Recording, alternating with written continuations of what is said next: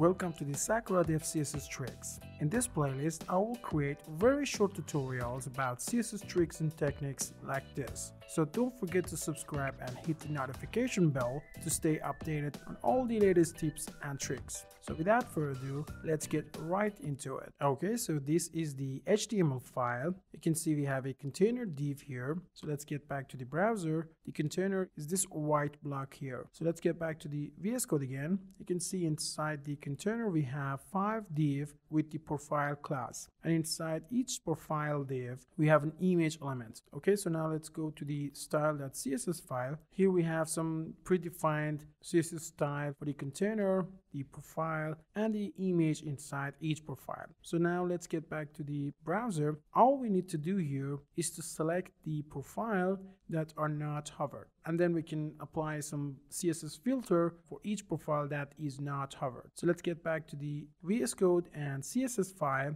and here let's select the profile that are not hovered. So here first we're going to select the profile and then use the not pseudo class. Okay, and then inside the not we are going to use the hover pseudo class. Okay, so this will select the profiles that are not hover. Then inside it we are going to apply the CSS filter. So I use the filter property here and then use the grayscale 100 and also set the brightness to 50%. Okay, and let's save this and let's get back to the browser. You can see now all of the profiles are already selected and the CSS filter is applied on all of them. But this is not desirable because we are going to apply the CSS filter when one of the profiles is hovered, and if none of them is hovered, we don't want to apply the CSS filter. So in order to do that, let's get back to the VS Code and CSS file, and before selecting the profiles that are not hovered, we are going to add some extra selector here. So here